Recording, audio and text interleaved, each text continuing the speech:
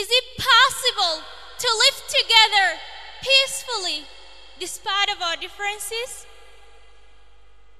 If there's someone in this hall has suffered from ethnical barriers, let me tell you a story. My neighbor opened her eyes one day, and suddenly she saw flame everywhere. People were running. She was very surprised.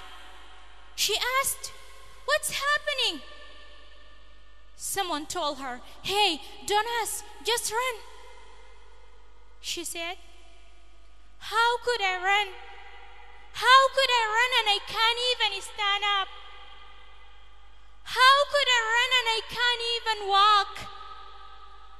And I don't have a son to pick me up." She said to herself, "If I don't run, they will kill me." She took some corn, put it in a piece of clothes, and then started her journey. In the street, she has nothing to eat except the corn, and nothing to drink except the water that she found in the street. Can you imagine a woman crawling from Azum Valley to Zalinja city? Can you imagine how long the distance was? It really hurts me. It hurts me to see someone take a gun and kill millions of people because only one of them has killed his father.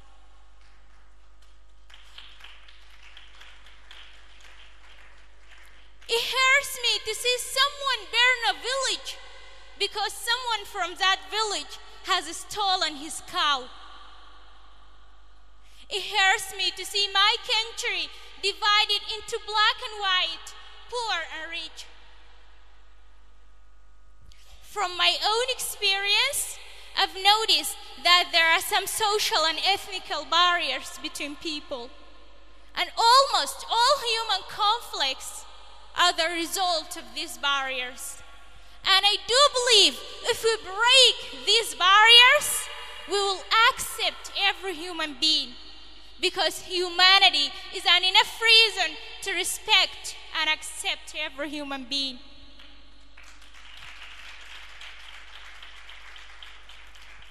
I've divided these barriers into two categories: ethnical barriers and social barriers. First, ethnical barriers. Ethnicity is a group of people share the same culture, language, religion, but the most important thing is that they think they have the same origin, same grandfather. Ethnicity can be good because it helps to protect the culture, traditions, and beliefs. But absolutely, it will be very horrible if it's going to divide the nation or threaten the peace of the country. Our Creator created us into different tribes. In order to get benefits from this diversity, we should know how to deal with ethnical barriers. So, what are these ethnical barriers, and how do we break them? Number one, color barrier. I remember there was a conflict last year in my neighborhood. There were two tribes, A tribe and B tribe.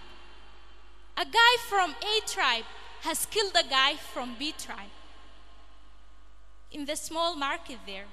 Then B tribe gathered together, took their guns, and went to A tribe. They burned the small market there.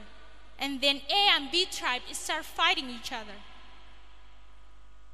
And I will let you imagine how many lives we lost there. But here's the thing. In the evening, my dad and my neighbor were talking about that event, and I was listening to them. My neighbor said, "This conflict was like a shock to me. I've never heard that those two tribes are fighting each other. And I was asking myself, why he said that those two tribes don't fight each other? And what I realized is that they share the same color of the skin. They look like each other. Look at the conflicts happening right now. Most of them are between people with different colors. How do we break the color barrier? We shouldn't divide ourselves based on the color of our skin. We should judge the person from his inside by his personality. Allah created us with different colors, not to fight each other, but to live together.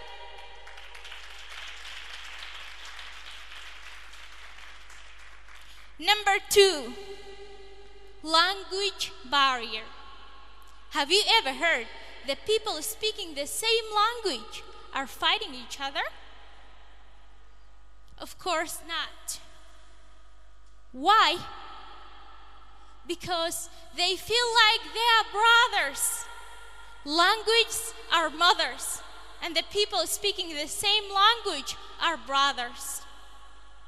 So language can be a huge barrier between people. How could they communicate together if they can't understand each other? Does this mean all of us should speak only one language? Or does it mean that we should isolate ourselves and deal only with the people that understand our language? What should we do? The solution is we should live together and try to learn each other's language. I love cities because in the city you find this house is A tribe, the next is B tribe, here is C tribe, there is D tribe. They all live together. They can understand each other. And when something happened to only one of them, they gather together, unite with each other, and go to help him. There's a Sudanese proverb say, جارك القريب ولو الدمك البعيد. And I'm going to tell you a story. In this story, how we in my neighborhood break the language barrier. I've raised in a neighborhood where most of the people speak broken Arabic, and my Arabic was just like my environment. And when I went to the basic school, I felt shame of the way I speak. I kept silent all the time because I don't want people to laugh at me if they discover that I speak broken Arabic. And I was talking to myself, Dad, why you brought us here? Why you didn't buy a house in a place where all the people speak good Arabic? But now I feel very proud of my neighborhood because we live together. We love each other, although we speak different languages. Number 3, the cultural barrier. We all know that different communities have different cultures, languages, customs, and traditions. And it's a good thing, isn't it? But the bad point is when they think we are right, the other is wrong. We are better than the other people. We are masters, they are slaves. It's really bad.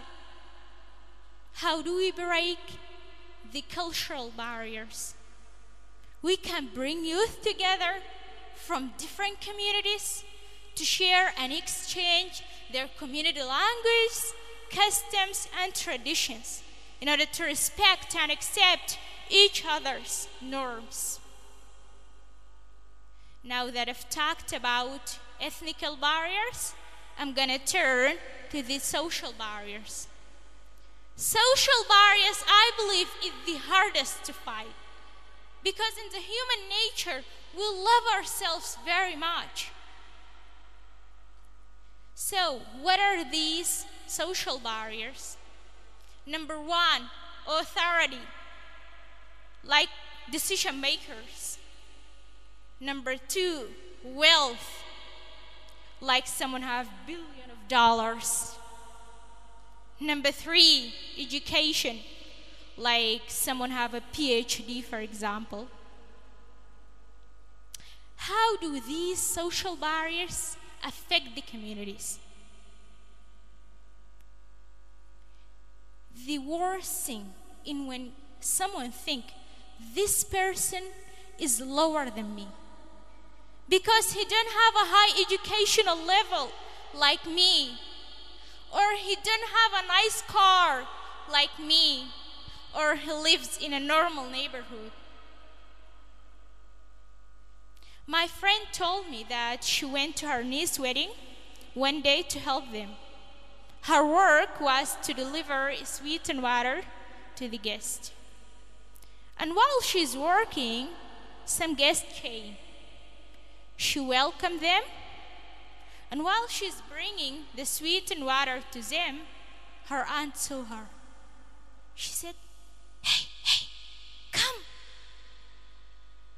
What are you doing?" My friend said, "What?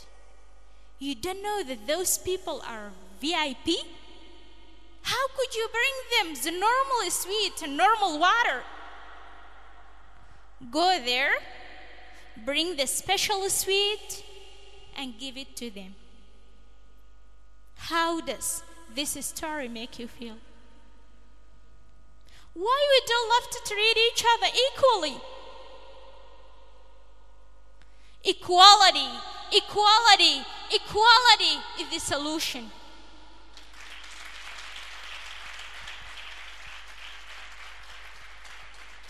We should activate the concept of equality for all humans.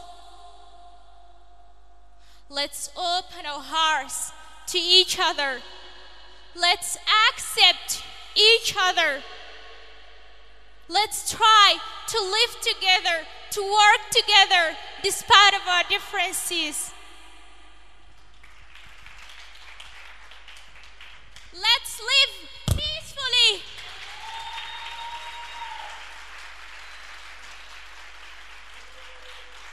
Let's build our country. Thanks.